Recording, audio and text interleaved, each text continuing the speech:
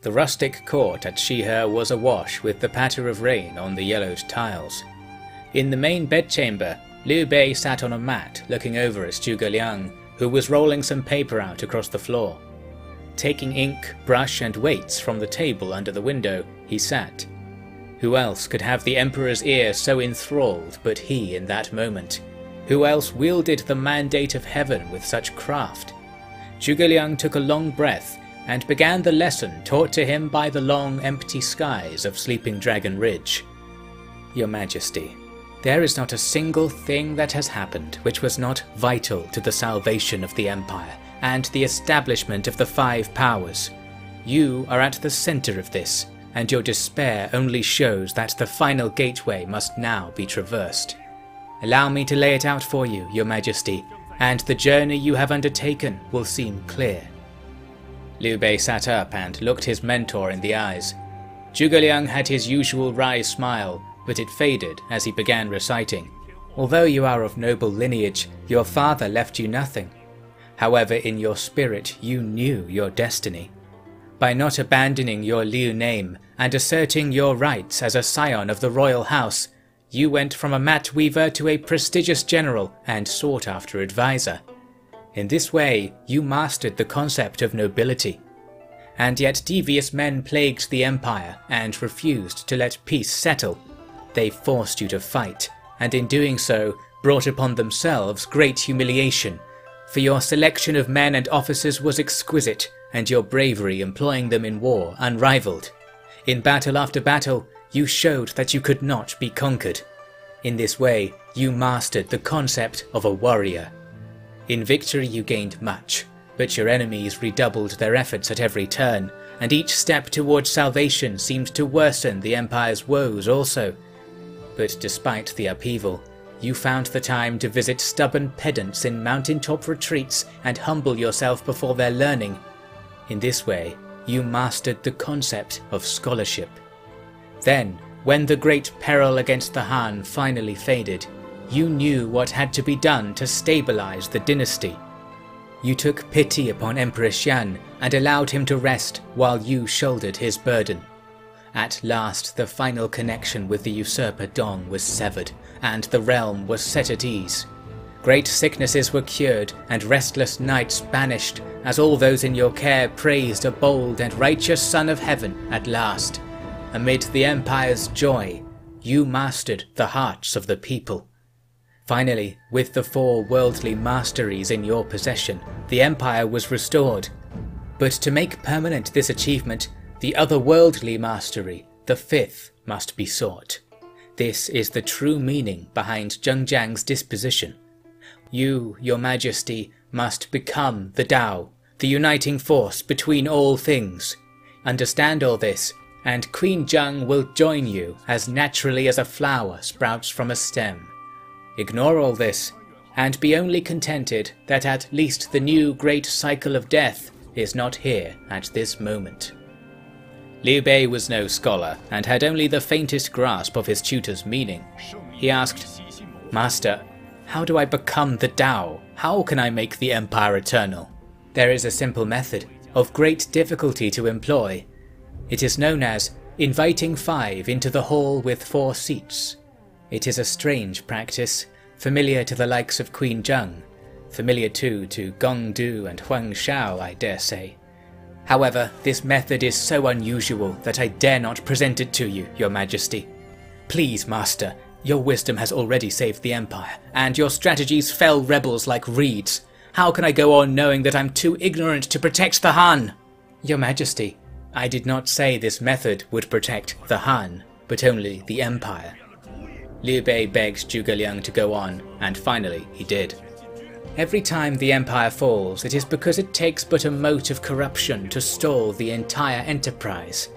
The crisis of our age was caused by but 10 eunuchs, and an emperor without the will to employ his powers. This simple mistake, common among the 10,000 villages, killed untold millions like a tiger in the streets. What if there had been 100 eunuchs? How many of them would have possessed that rare virtue that renders them suitable for high office? Perhaps 1? Perhaps eunuchs are not suitable at all.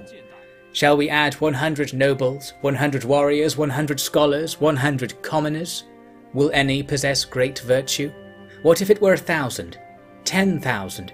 Why take a chance? Could we not imagine all people? If there is none great enough to lead among all people, then that failure rests on heaven, and we need not exert ourselves further. But if there is even one great enough to lead, what effort is not too great to seek this person out? It would be impossible with only 10 scouts, a lifelong endeavour with 1,000, a costly campaign with 10,000, but if all were to search out the good and pass over the bad, finding worthy officials would be as easy as turning over your hand. This is the secret to inviting 5 into the hall with 4 seats. When you must choose one of the 5 to leave, the number of voices must be beyond bribery, beyond chance evils, and encompassing all 4 of the worldly classes. Therefore, the mandate of heaven, which is wont to flicker between families like a butterfly across a meadow, can be known. And in time, one will focus their eyes and see that the butterfly is one of a swarm, dancing back and forth endlessly, visible to those who have embraced the Tao, and comprehensible not to any one man, but only to mankind's unified will. The world can be set to order forever if this can be achieved.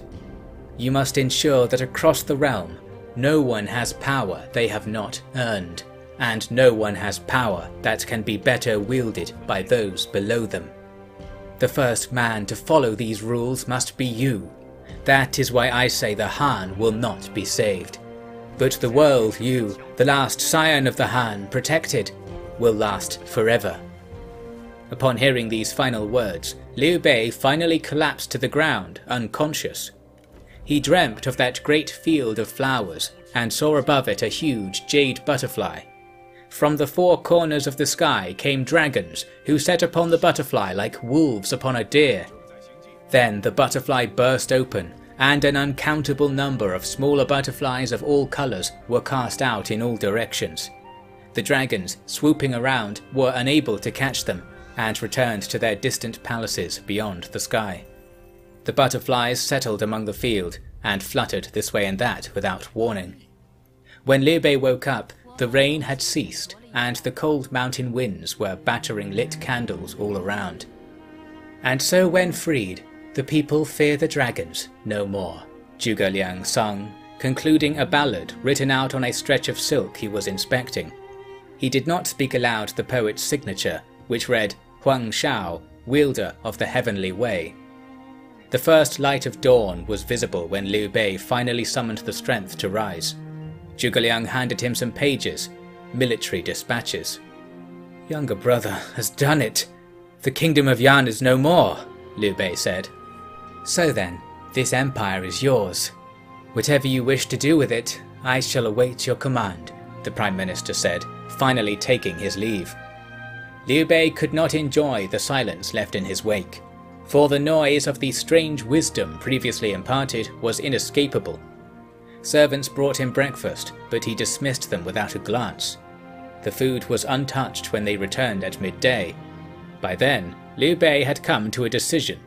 "We must seek out Queen Zheng and make her people our own," he announced to the court. "Only then will the way forward be clear." No one but the Prime Minister knew what this meant, but the order was straightforward. His army linked up with Shahudun's marching column arriving from the south, and entered the bandit queen's mountain commandery of Taiyuan. Meanwhile, Zhang Fei led efforts to pacify Gongsun Zan's remaining fiefs in the northeast, and Pang Tong and Zhao Yun were sent far out into Xiliang to defeat rogue governor Han Sui. In these campaigns, the might of the imperial armies was far beyond resisting, but making a show of doing so regardless was the last act of defiance the ostracized nobles could muster. Therefore, the civil war was in fact to continue, quietening more and more for another year. Liu Bei captured Taiyuan, killing many of Zheng Jiang's belligerent subordinates in the process. The queen herself remained elusive, and her remaining followers were too loyal to disclose anything.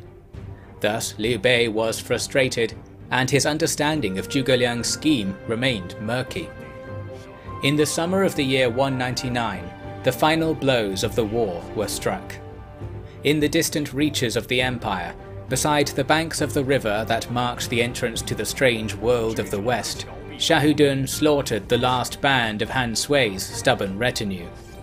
After the work was carried out, he rode over to Jian Yong and said, "Take care of my horse, will you? She's earned a rest." "Where are you going, General?" Jian Yong asked. Shahudun shook his head. "People will say we have achieved much. I will not. Lord Jian, I will never think of what we did for this empire again. You may write what you wish of it, and of me. Farewell." With this he handed over the reins to his horse, dismounted, and walked away. "General Shahu, what of the Emperor's orders?" Jian Yong called. "If they reach me before I cross that river, I will obey," Shahudun replied, not turning around. He threw down several pieces of his armor, then hurled his spear high into the air. It soared over 100 meters, then thudded down onto the opposite bank of the river. Without delay, he entered the water and swam through it as if the current was not rushing along, cutting a straight path to the opposite bank. There he grabbed his spear, dragged himself onto the bank, and trudged onward into the vast deserts beyond. Somewhere over the horizon, a single road snaked off to lands unknowably distant and foreign. Such was the will of that tiger general of the Han. On the opposite side of the empire, in the imperial capital of Donghai, Liu Bei sat down on his throne, and 1,000 officials bowed throughout the grand hall of his palace. Among them were Sun Ce, Yuan Tan, Xi Shi, Ma Teng, Chen Chao, Yi Liting, Tong Yurei, Kong Rong, Gao Ding, Liu Yan, Liu Yao, and Liu Biao. Between them all, the realm bowed to their single monarch. Missing was Zhuge Liang. Liu Bei thought back to the instruction Zhuge Liang had given him a year prior, and decided, "In the wake of our great achievement, the people have been disturbed. Food rots while peasants starve. How can we claim victory in this state? I have an idea to solve this matter. Why not instruct the county officials to handle it? Who has time to petition the emperor for aid if their village goes hungry? Let them request food from the county offices. Should any official ignore such a request out of malice, then 5 candidate replacements will be found, and any who care to do so can submit cases for and against each one to the commandery. With this practice, a virtuous man can be reckoned according to the Tao, and hunger will be like fog lifted to heaven by the sun. Who will say the empire is a menace then?" This instruction was called seditious and unfilial, but it was the emperor's will. It seemed to violate the old principles of governorship, and yet it began to blossom. After the year's harvest, surplus food was bought up and ferried about by the county constables, bringing joy to those with ruined fields and homes. The surplus, upon investigation, far exceeded the empire's needs. Only such a deadly oversight could have brought an empire as powerful as the Han to the brink of destruction. Winter approached, but all had their stores in order, and the farms were already being expanded by those eager to profit more from this market. Additionally, the later details of the edict saw many officials rise and fall. In Kuaiji, a man named Cao Cao was chosen as magistrate after appeals from nobles, warriors, scholars, and the people alike. With others ready to take his place, how could he be complacent?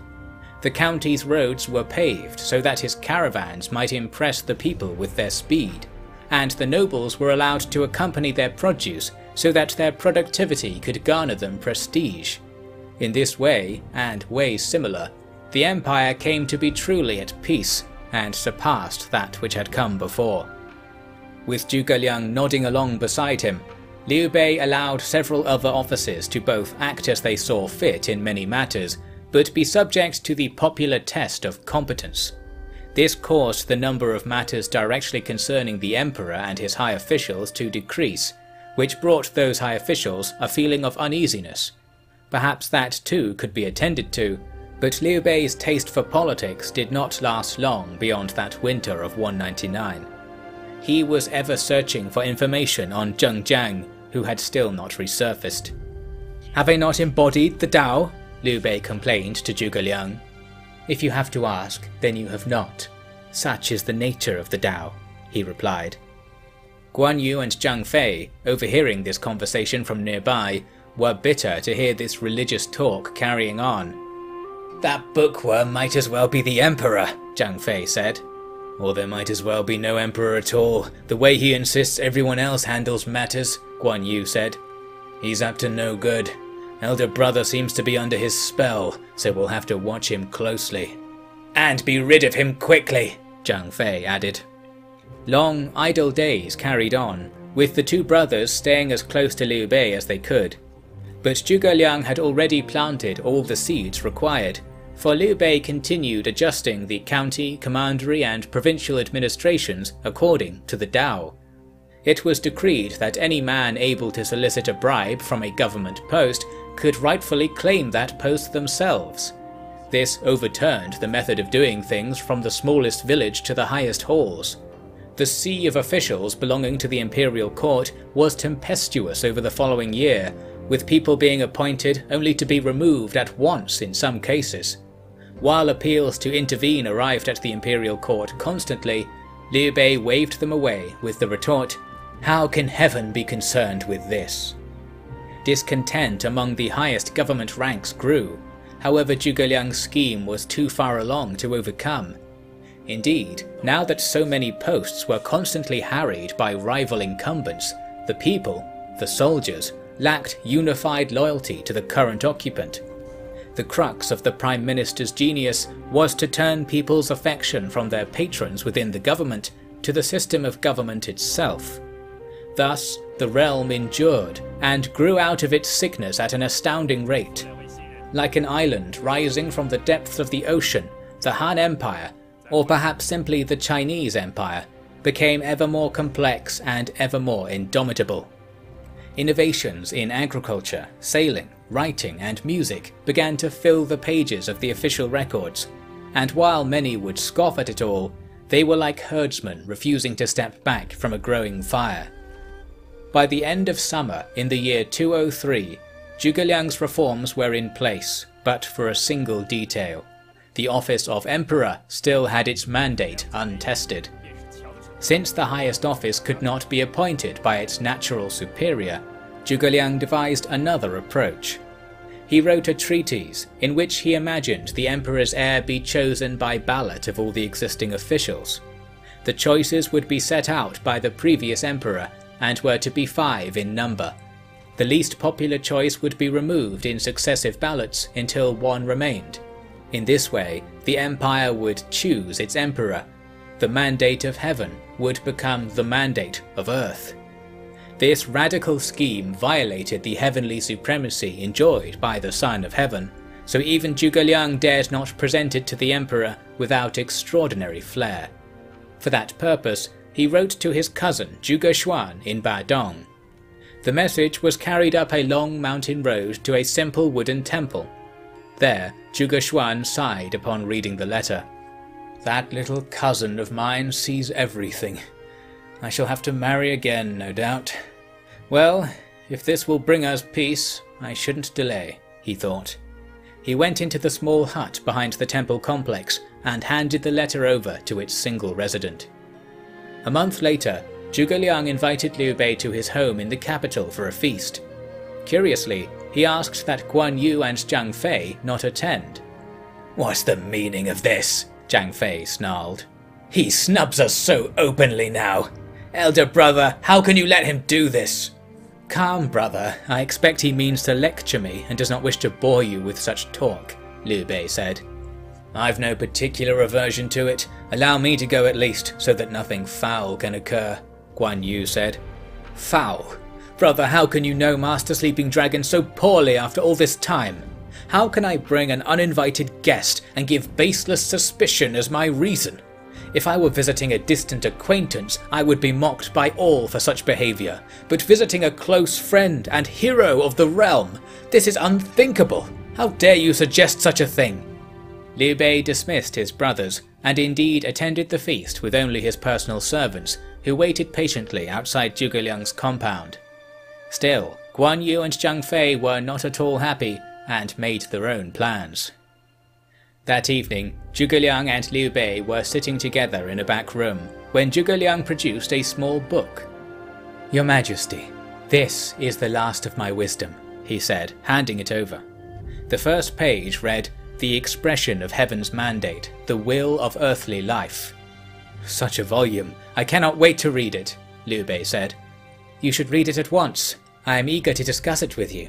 But, Prime Minister, forgive me, but you summoned me here saying you had news of Zhengjiang. How can I commit my mind to this when you leave me awaiting this word? This book is the route through the final gateway to heaven. Complete its study, and Zhengjiang's Tao will be satisfied. In fact, you'll find that on closer inspection, her precise location is revealed in those very pages." At this, Liu Bei set to quickly reading the tome. Inside, Zhuge Liang's plan for a contest of 5 heirs was detailed, with all manner of stipulations on the best course of action to take upon various disruptions and eventualities. Once he was done reading, Liu Bei was frustrated.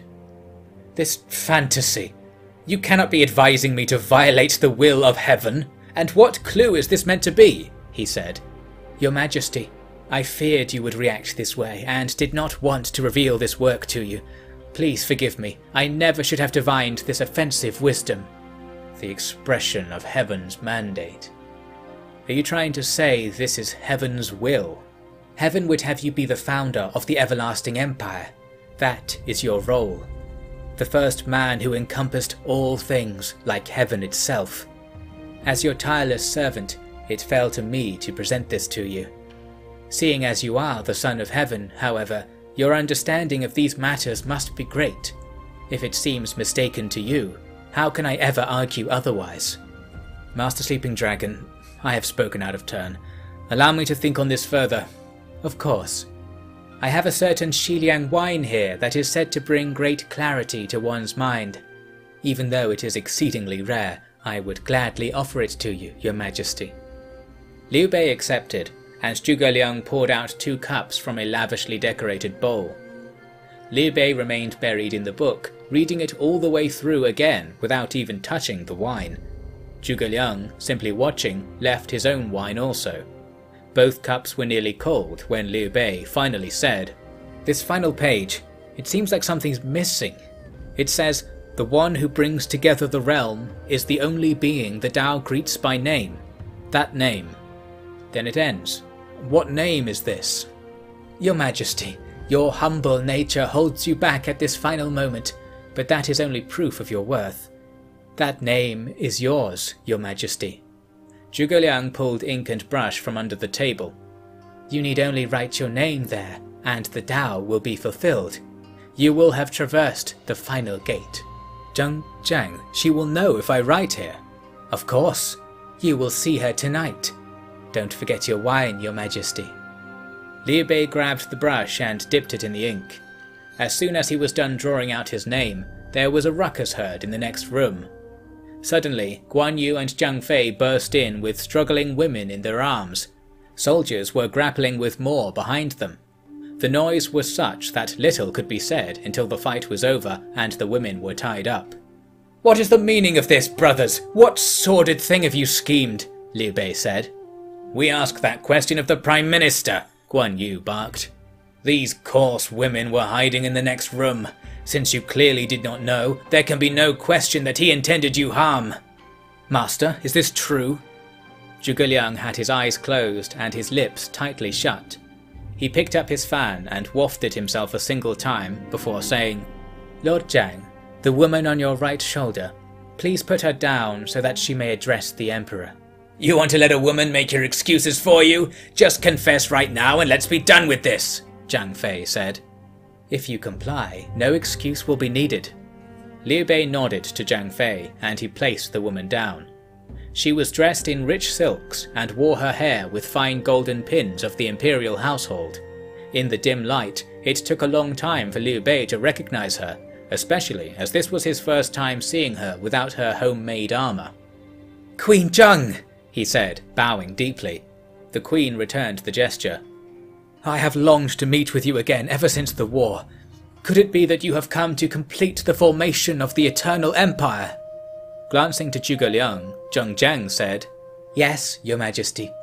I did not mean for our reunion to be under these circumstances, but it seems your younger brothers have been up to no good. Brothers, what do you have to say for yourselves? Liu Bei said. We were sure that Zhuge Liang was up to something. Don't tell me his scheme was all just some stupid matchmaking, Zhang Fei said. Elder brother, we must apologize. We and our soldiers have acted unforgivably. Even though it is late, please consider what our punishment should be at once, Guan Yu said. Brothers, you meant well, Liu Bei said. Everyone, please sit. You must have some of the Prime Minister's rare wine. Let's begin our reunion again after we've all had a cup. Zhuge Liang kept his eyes closed and fanned his face continually as everyone sat down.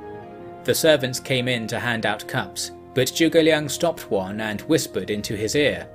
Seeing this, Zhang Fei suddenly stood up. He claims he's not up to anything, but look at how he whispers to his servant. He's going to have the wine poisoned, he said. Zhuge Liang chuckled. Lord Zhang, since you noticed, I will tell you. Seeing these heroes assembled here, I couldn't help but feel that the absence of Lord Zhao Yun is worthy of scorn. Therefore, I wanted to surprise you all by secretly summoning him here, but it seems nothing gets past you, Lord Zhang. Delighted with this answer, Liu Bei proposed a toast. Zhuge Liang personally poured the wine to each guest, but while pouring for Zheng Jiang, he said to her, Lady Zheng, after your time in Xiliang, you must be familiar with this sort of wine. Don't let that fool you into drinking too much. Zheng Jiang eyed the cup, her makeup hiding how Zhuge Liang's words had altered her countenance. Queen Zheng, how did you come to be here? Liu Bei asked. I heard that you have become a great man, your majesty. Seeing as my husband is a useless incense seller and my fortunes as a woman have fallen so low, I begged the Prime Minister to let me see you again for old time's sake. Now that I have done so, I care not if I live or die, for I am without regret. My lady, you are truly as free as the wind and as strong as the mountain. I beg you live on, for my sake. If that is the Emperor's wish, how can I disobey? If it pleases you, I will happily stay in the palace. That would please me more than anything. It is in line with the Tao, is it not? She said, glancing at Zhuge Liang again. The Prime Minister was still fanning his face, far more rapidly than the cool night justified. This talk might be better suited once we're done with the wine, Guan Yu suggested. Wait a minute, Zhang Fei said. He pointed at Zhuge Liang. The Prime Minister's face is completely pale, but he fans himself like it's the middle of summer. He must be secretly trying to fan his cup to cool it down. Could it be that his poison only takes effect when the brew is warm? Lord Zhang, you embody the tiger in strength and in vigilance, Zhuge Liang said. He stopped fanning and looked down to see that, beside his cup, the ink on the final page of the tome was no longer shining in the candlelight. He placed the fan down and picked up the cup. If you suspect the wine is poisoned, allow me to drink first. Did I not pour all these cups from the same bowl? Let us see if I perish. Without hesitation, he downed the whole cup in one go. Zheng Jiang gasped, drawing a sneer from Zhang Fei. So the bookworm can drink? If you're that easily impressed, this palace will be too much for you, bandit, he said. Brother, how dare you say that? Liu Bei began, but he was cut off by Zhuge Liang spluttering and choking. He started flailing around, and in doing so, he picked up the book beside him and launched it into the air. It fell beside Liu Bei, but the Emperor paid it no heed and rushed over to Zhuge Liang. However, the choking turned into a laugh, and Zhuge Liang said, My apologies, Prime Minister. It seems I have fooled you all. I could not resist. Please, let us hear your toast, and drink this exquisite wine like civilized people. Now everyone else started laughing at Zhuge Liang's utterly convincing act. Zheng Jiang made a point of laughing so heartily that the cup in her hand swung around and had most of its contents spilled all about her. Liu Bei returned to his seat, raised his cup, and toasted, To the Eternal Empire! The cheer was replied, and all drank. Marvellous! Guan Yu commented. "Bring out more!" Servants appeared with more wine and began bringing in food. Zhuge Liang was still chuckling away, apparently at his own little ruse. Tears were appearing in his eyes, giving a truly merry impression. But strangely, they did not stop flowing as he wiped them away. "I always said I would save the Empire. I always said it," he said, looking up at the ceiling. "To end corruption, down to the very last evil man. Could we have peace any other way? What great misfortune could the likes of me bring upon this world? Heaven's will is truly as complete as the sky and as deep as the ocean." "What is he blathering about? Drunk already?" Zhang Fei asked. Guan Yu shrugged. Liu Bei picked up the tome from the floor in front of him. Zhang Jiang kept her head down and stared at her cup, breathing shortly and sharply. "Brothers, these pages here, this wisdom, this is what will end the cycle of death that nearly destroyed the Empire," Liu Bei explained. He was about to pass it over to Guan Yu, but Zhuge Liang suddenly stood, performed a shaky bow, and collapsed over forwards before he could straighten up again. "It's not funny if you just do it again," Zhang Fei said. The servants in the wings seemed concerned, but were unsure whether to enter. When Zhuge Liang did not move at all, no one knew what to say. Now Zhang Jiang began to cry, placing her hand on her stomach. Guan Yu suddenly let out a great roar, writhed and tried to stand, but in doing so just stumbled backwards into the wall. He slammed into the floor, blood leaking from his mouth, and shook for a few moments. "Brother!" Liu Bei screamed. The servants all rushed in now, just in time to catch Liu Bei as he fell, his shaking hands gripping the book violently. "This is your doing! Traitor!" Zhang Fei screamed at Zhang Jiang, but his movement faltered as he stood. He coughed out some blood. "You should have known it would take more than that to kill a legendary drinker like me," he said with a smile. He set upon Zhang Jiang's neck with his hands. "You idiot! You think it was me! You really are as dumb as a tiger!" she said, smashing her forehead into Zhang Fei's face. Dazed, he toppled over backwards, but rolled out and was up on his feet again with a roar. Zhang Jiang dashed to Zhuge Liang's seat, where a gilded short sword lay beneath the pillow. Zhang Fei snatched a spear from one of the soldiers flooding in, and charged Zhang Jiang with a battle cry heard across the city. In her formal dress, Zhang Jiang could not dodge away. The spear ran her through, but as if nothing had happened, she sliced the shaft in two and leapt upon Zhang Fei, biting and soaring back and forth with her sword edge. Roaring and spluttering, Zhang Fei was felled. Blood poured from Zhang Jiang's front and back. Letting out a cry, she grabbed the bowl of Xiliang wine and clutched it to her chest in her last moments of consciousness. The servants and soldiers were begging the deceased to wake up and wailing out in panic. Just as things began to quieten down, Zhao Yun stormed into the hall with a sword in each hand. Viewing the scene, he fell to his knees. My lord, I'm so sorry, we were too late," a servant said, prostrating himself on the ground. "What happened?" Zhao Yun asked. "It must have been poison. Who could have done this?" the servant said. Zhao Yun looked over and saw Zhang Jiang lying beside Zhang Fei with the wine bowl in her hands. He strode over and snatched it up. Inside were purple drops, indistinguishable from the blood covering the floor in the poor light. But the taste was certain. Xiliang wine. Precisely the sort of wine that the bandit queen herself had boasted of drinking at feasts past. "Accursed rogue! You have destroyed the balance of heaven and earth with your facile crimes!" "My lord, wait. Lady Zhang was the master's esteemed guest. She drank the wine also. Could she really have poisoned it?" a servant asked. Zhao Yun listened to the servant's report on earlier events, then spat on Zhang Jiang's body. "So that's how it was! She had Zhuge Liang arrange her a private meeting with the Emperor, knowing he could not refuse. But Lords Guan and Zhang showed up unexpectedly, and since she couldn't get our lord alone, she was forced to drink her own poison just to get our lord to drink it also. Of course someone so callous as to do this to the realm wouldn't care for their own sacred life either. There is no act we can perform on this useless corpse that will sufficiently show our contempt." The thought of funerals turned Zhao Yun's attention back to Liu Bei. He knelt beside his lord and wept freely. Seeing this, all present wept also, and as word carried out of the palace, down the streets, across the bridges, between the post stations, through gates and valleys, and across deserts and seas, all who heard it wept their share. When Zhao Yun finally tried to move the body onto a stretcher, he saw the book clutched in the emperor's hands.